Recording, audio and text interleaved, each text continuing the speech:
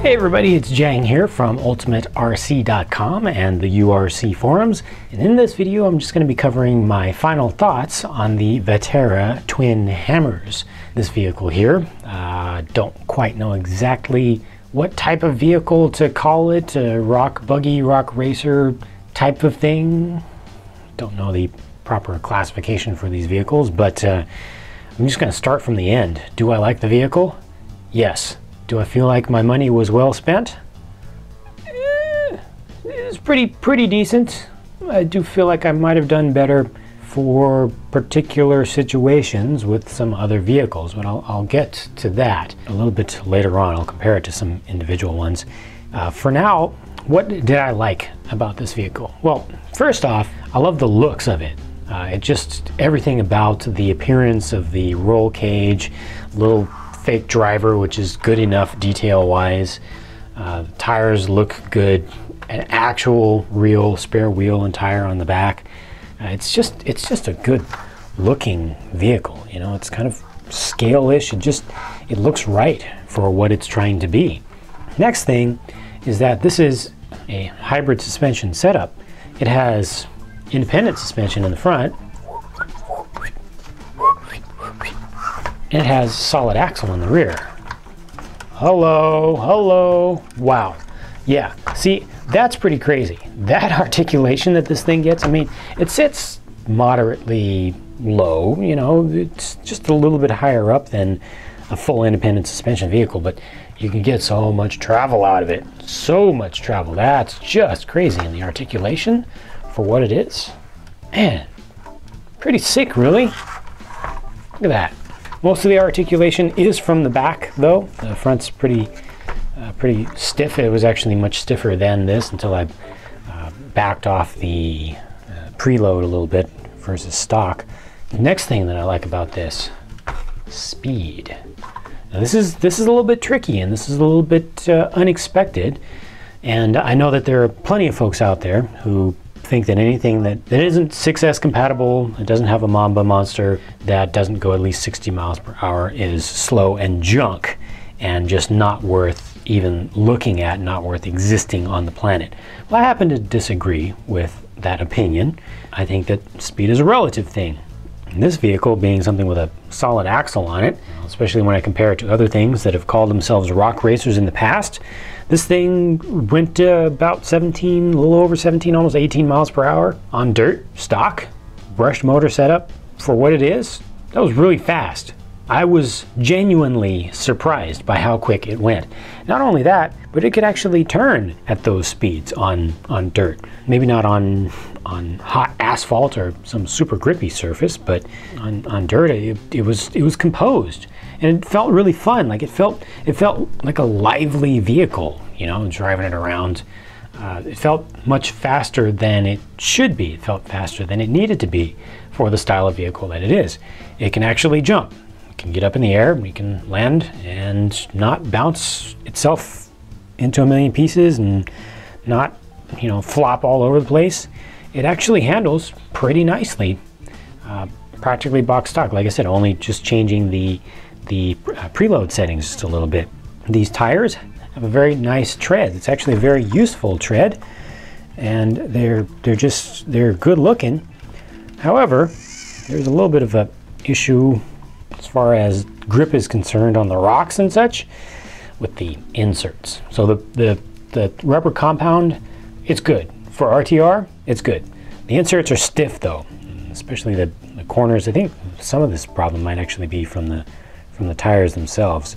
The sidewalls feel like they might be a little bit stiff in the corners up here, but that really does limit the slow speed crawling capabilities of the vehicle. I'll get to that in just a second, but it's actually really good for the speed that it goes, because I did test this thing with better tires on it. I put the stock tires from a SCX-10 on here, Axial SCX-10 kit, Dingo kit actually it was, and got much better traction over the rocks. But as soon as I tried to go normal speed on just flat dirt ground in the same place I had driven this before, and then turn, flip, flip, flip, flip, flip, flip, flip, flip, flip, flip, flip, everywhere. So there's definitely a little bit of give and take there with the choice of tires and how much grip that you want to get out of them. You can put sway bars on this thing, and that will both front and rear. Probably want to put them on the rear more than the front. The front's stiff enough, but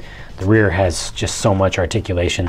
It's a good place. You know, when it's at speed, it tends to do this in turns. So that's something that you could definitely improve upon with sway bar, and that will actually allow you to run softer tires. Maybe not as soft as the axial ones that I ran, but there is room for improvement there. But in stock form, if you want to go fast, you want to stick with something like this, or not too much better than that. If you want to go slow, then I definitely do recommend that you go with something softer and more pliable, and preferably something weighted in the front, because in stock form, this thing does not crawl well.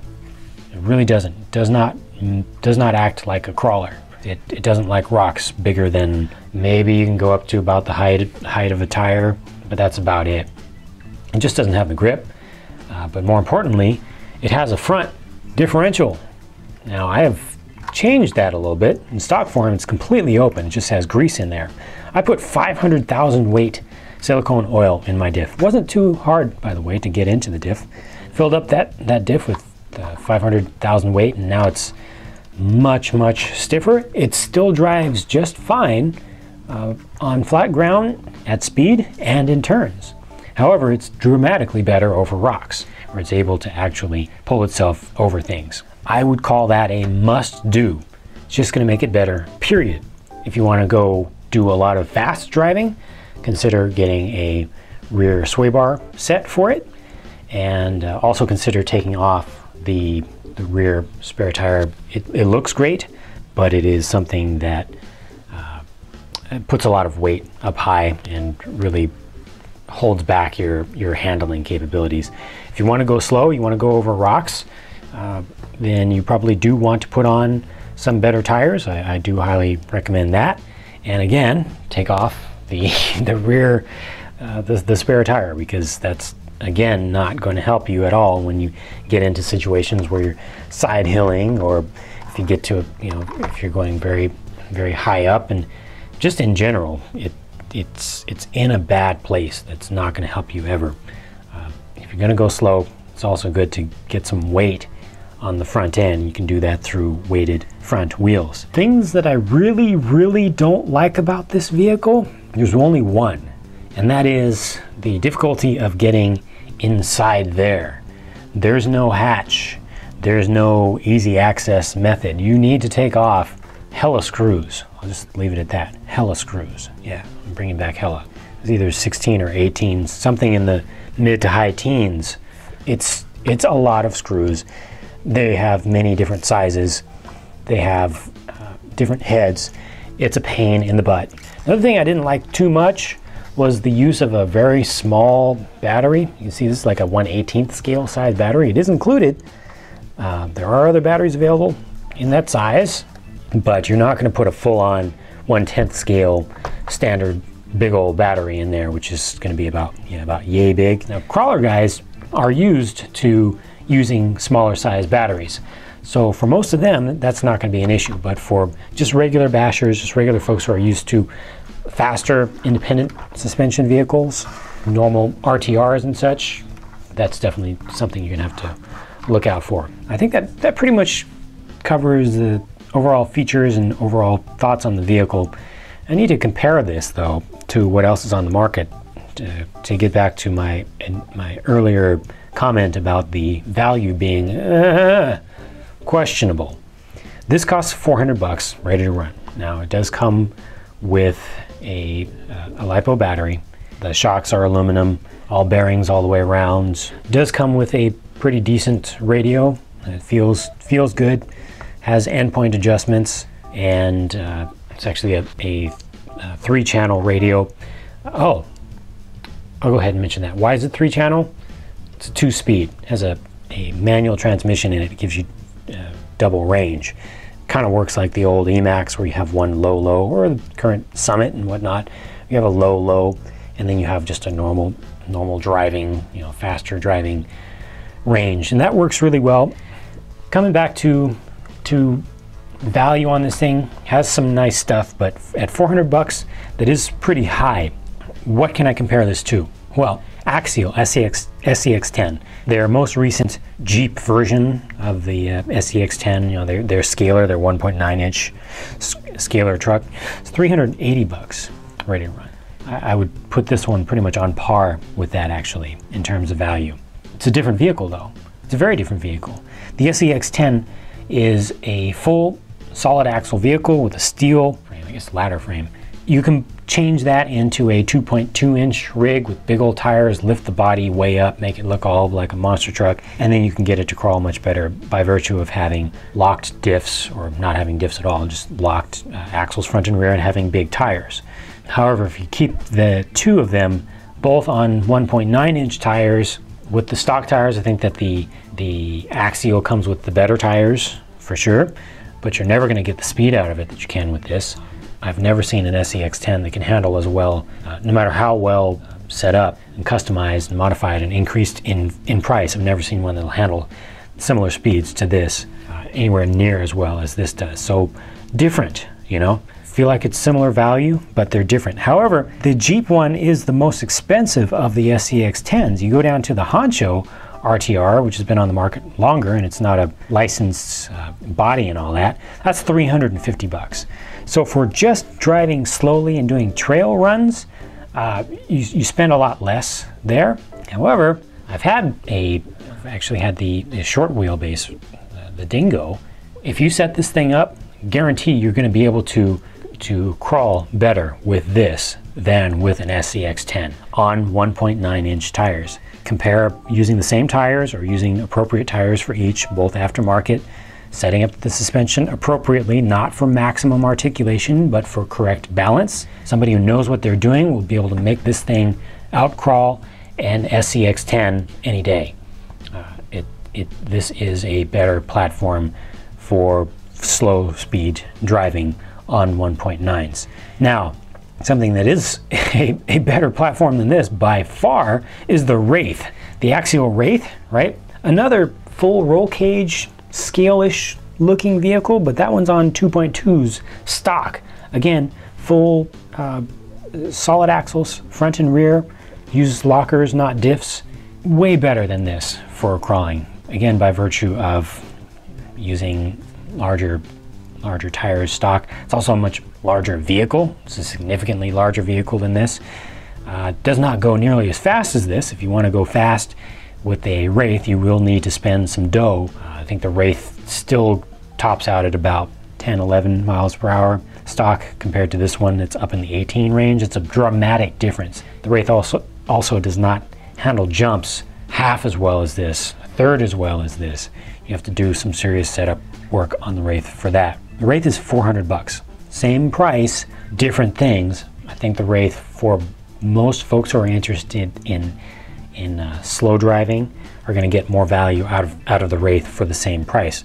Now, here's the big kicker. Again from Axial, because they're the popular company that has most of the vehicles that this is going to compete against. The Ridgecrest, the Axial Ridgecrest. A lot of folks don't like the stock body on the Ridgecrest. However, check out my review of the Ridgecrest. Check out my stock driving videos of the Ridgecrest. It drives over slow stuff way better than the Wraith. Fundamentally has some serious advantages over the Wraith. It's a little bit smaller vehicle, shorter wheelbase, but still runs 2.2-inch wheels and tires, and it's going after a similar market to this. But the Ridgecrest is 310 bucks RTR.